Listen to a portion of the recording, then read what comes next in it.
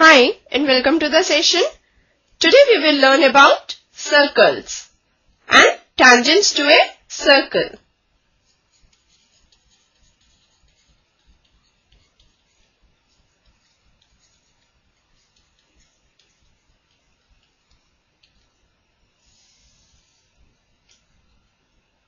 Here we have drawn three figures. In first case, the line AB do not intersect the circle at all. So that means AB is a non-intersecting line.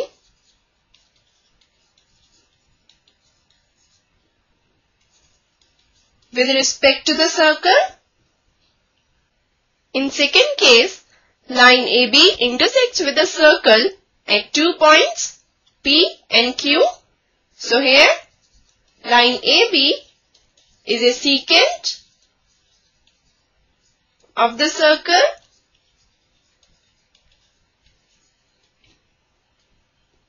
and in third case line AB intersects with the circle only at point P, that is at one point. So here AB is a tangent to the circle. So, by this we conclude that a tangent to a circle is a line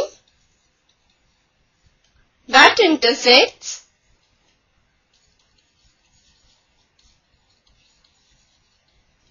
the circle at only one point.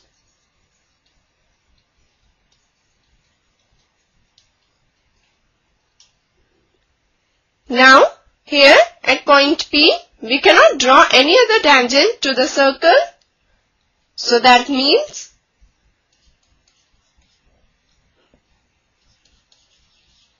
there is only one tangent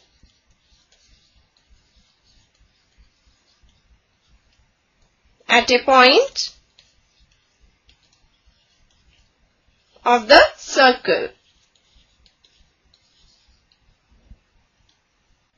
Also, the common point of the tangent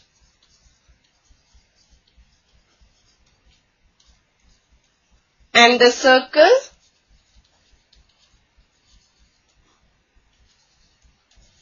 is called the point of contact.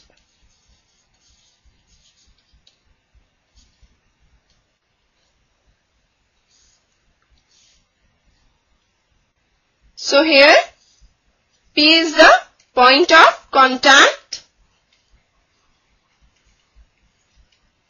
and the tangent is said to touch the circle at the point of contact. Now let's see one important result related to tangent to the circle. This result states that the tangent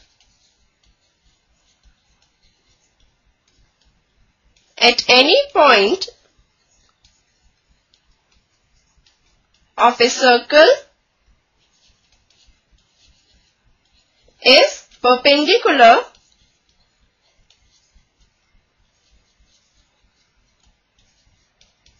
to the radius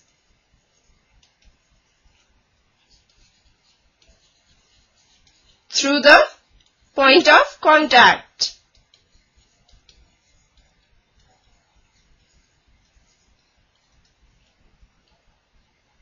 Let us understand this result with the help of a figure. Here AB is a tangent to the circle with center O.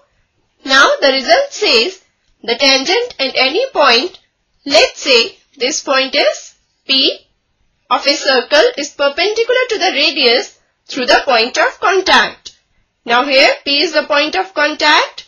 So this tangent will be perpendicular to the radius through the point of contact, that is OP. So that means AB is perpendicular to OP. Now suppose we have a point Q on the tangent AB and we join OQ.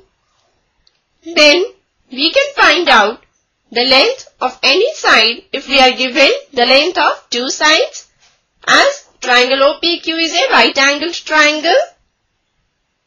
So let us suppose we are given OP equal to 3 centimeters, PQ equal to 4 centimeters, and we need to find OQ.